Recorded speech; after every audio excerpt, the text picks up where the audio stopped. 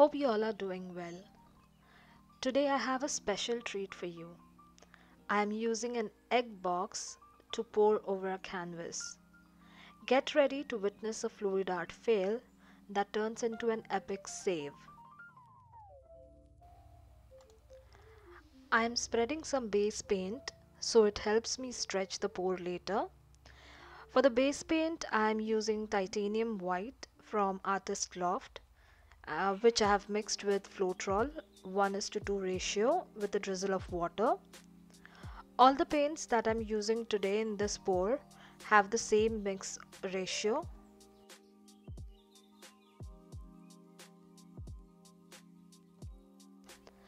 I will be layering the paint in the egg box using black and gold and repeat this twice for each color.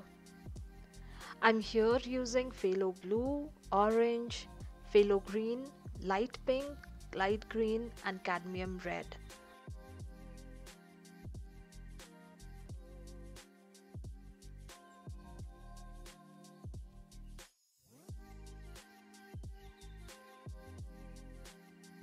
Fluid art is a captivating form of abstract art, loved by artists and DIY enthusiasts alike, for its vibrant colors and mesmerizing flow. It's a unique form of art that involves creating mesmerizing patterns and designs using various fluid mediums.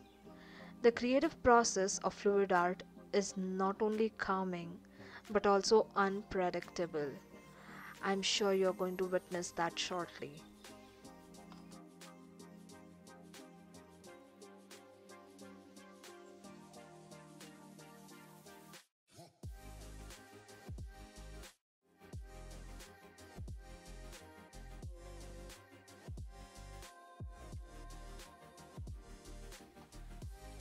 While I was pouring, I realized that the amount of paint on the canvas was very little. There was no way I could stretch it. At first, I thought I could add more base paint and start tilting, but then I was worried it wouldn't work. In my futile attempt to save the failed pour, I poured again from the egg box, just to see that it was nothing like I planned for. Still, it was difficult to move the paint on the canvas. I just went forward, added more base paint on the corners and stretched it as well as I could.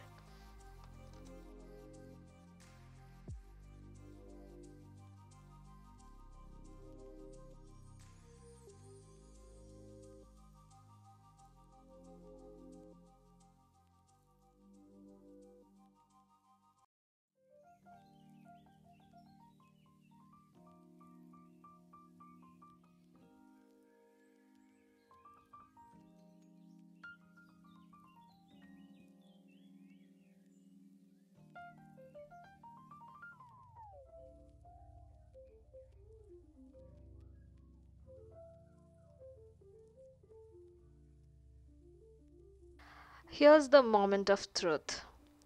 Voila! Look at it. What a dramatic effect on the canvas. I am very happy that it failed as I got something so stunning.